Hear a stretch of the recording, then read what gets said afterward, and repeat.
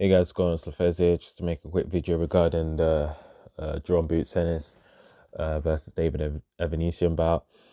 I do expect Jerome Boots Ennis to put on a clinic, but I also do think the fight will be a little tougher than we anticipate as fans, due to the fact that it's a late replacement. Although to be fair, it's been a month. They've had a month since the announcement, so it's a bit more time than usual. In all fairness, but still a late replacement is a late replacement, so we have to see how that works. Um, and also due to the fact that Jerome Boots Ennis has had a year out of the ring, and him making a weight is going to get harder and harder for him. Considering he's a big welterweight, anyways. I saw him at the weigh-in, and to me, he did not really look that good. He looked, his face looked sunken in, and his eyes was doing like that 1,000 yard stare. So I don't think he really looked good at the weigh-in. And after this fight, win or lose, I think he should move up to 154.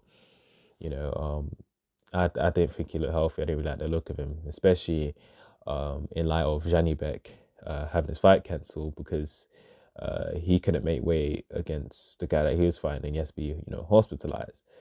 So yeah, I do think Jerome Boots Ennis should move up, win or lose since this fight. But I do think the fight will be a little bit tougher because of Boots' inactivity and also the weight cut, the late replacement, a couple things combined. Um, David Avanesyan looked healthy at the weigh-in. He fought in December, so he doesn't have as much ring rust to shake off. And you would also have the same amount as Boots Ennis to prepare, for him. So anyways, that's all I've got to say. It's the first. I'm out. Peace.